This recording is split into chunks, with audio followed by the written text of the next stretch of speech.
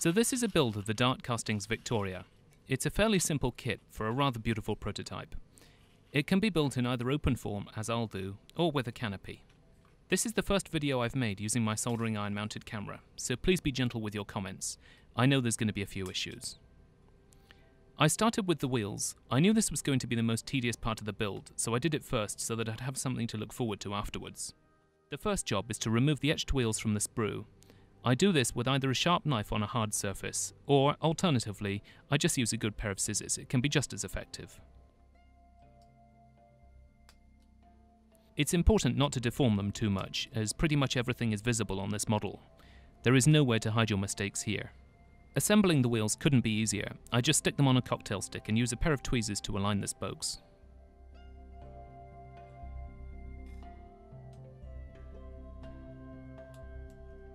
There are actually 4 laminations to put together to make up the wheels.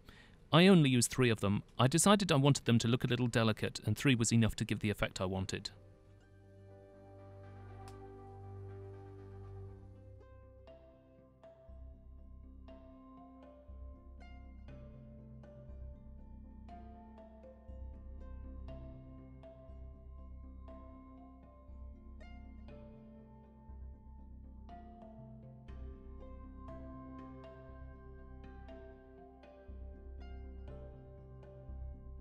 Holding them in a pair of tweezers, I flooded the whole wheel with DCC Concepts No Clean Flux that's available on my website.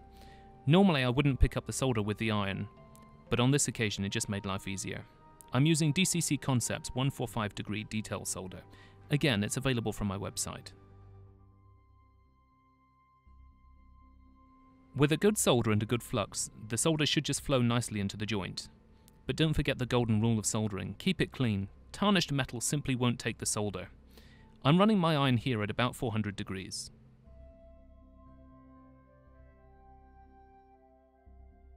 Here on the right side you can see the solder flow beautifully into the joint. This is exactly what I'm looking for.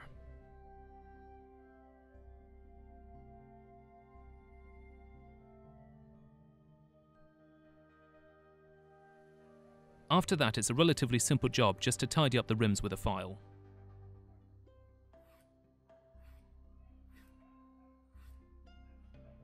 Here's a before and after shot. These were perfectly adequate, but off camera I decided to take the liberty of tidying up the etching cusp on the spokes.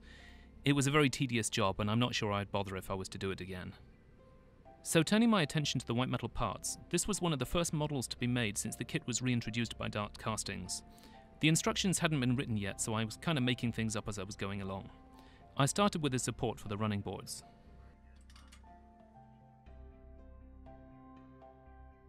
For this, I turn my iron down to about 150 degrees. If you don't have a temperature-controlled iron, then it can still be done, but you need to be pretty good with a soldering iron and do your joints very carefully and quickly.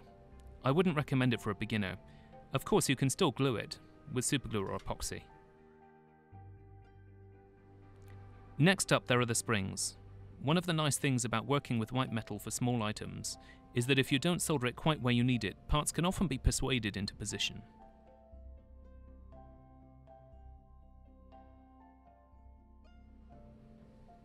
For the white metal, I continued with the DCC Concepts flux, but switched to a woods metal instead of the solder. I buy it by the kilo from Alec Tiranti, and it lasts me about 10 years.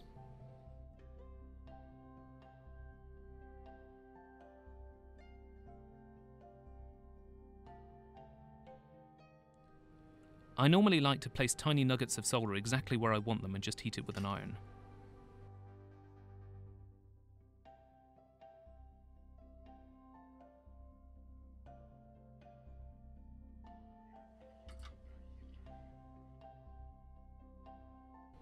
This is a lot easier when you're not trying to film yourself doing the process.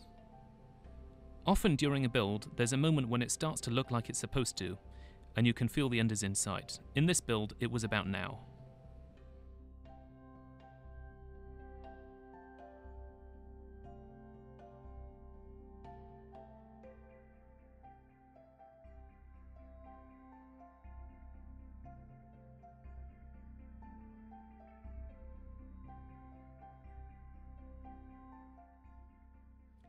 The vast majority of the joints here are along the same lines: a drop of flux, a tiny piece of solder, and heat with the iron. Simple.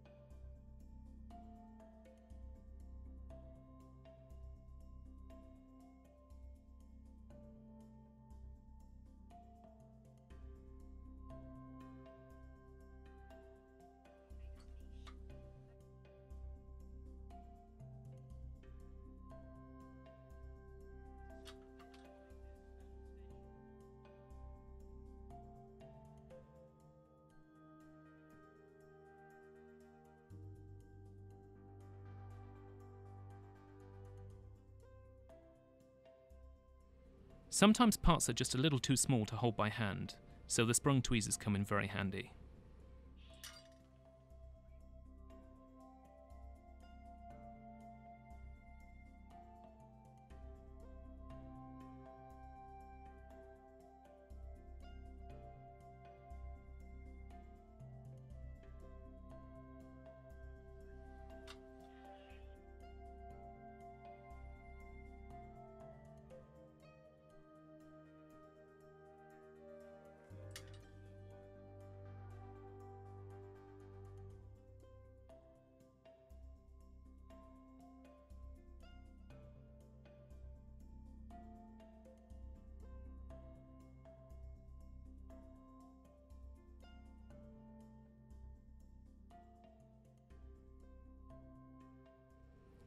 Sometimes I like to offer things up, partly to make sure everything fits, and partly to remind myself what I'm aiming for.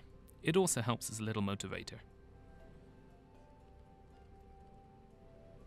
The next job was to add the axles, a fairly straightforward job with a temperature-controlled iron, but if you don't have one of those, you'd be far better off gluing it.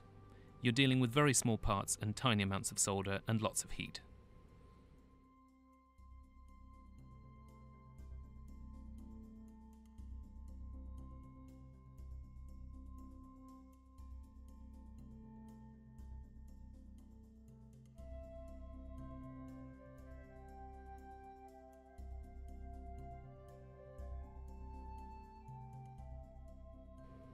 Of course, once one side is done, it's a relatively straightforward job to do the other side because the axle's being held in place.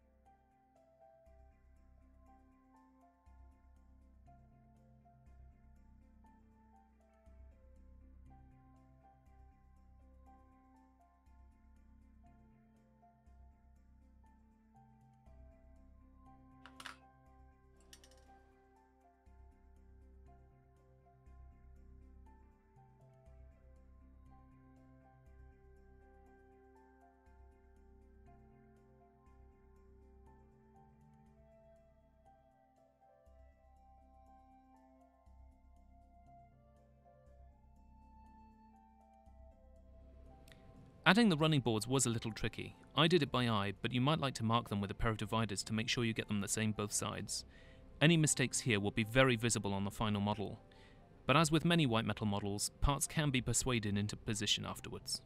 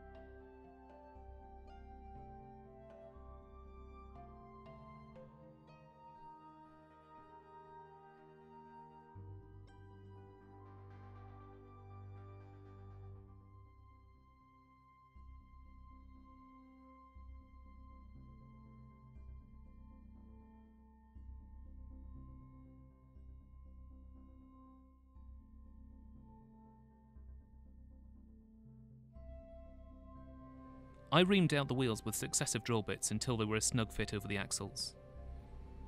I kept the soldering iron at a fairly low temperature, but increased it slightly to about 180 degrees. Apart from that, it was the same process as soldering the white metal parts. Flux, a tiny piece of woods metal, and a little bit of heat.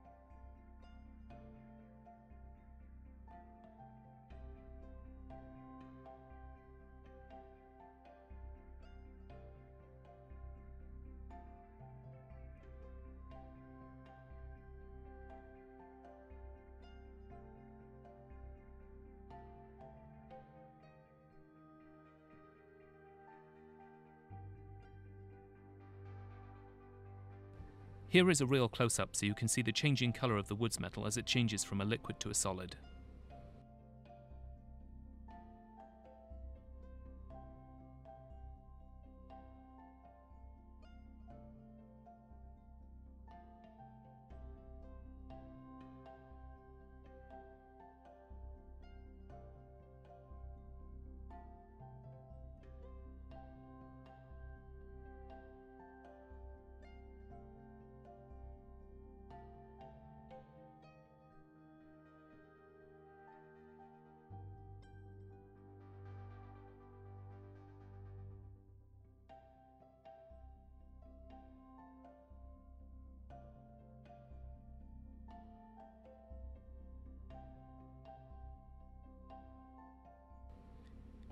Job done. Altogether it took about 2 hours.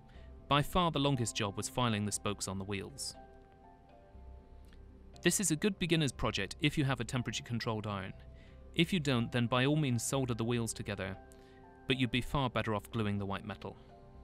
This carriage was made to sit on a broad gauge carriage truck. I think it looks great, and the best part is that the prototypes tended to be black. All it needs is a quick spray from the can.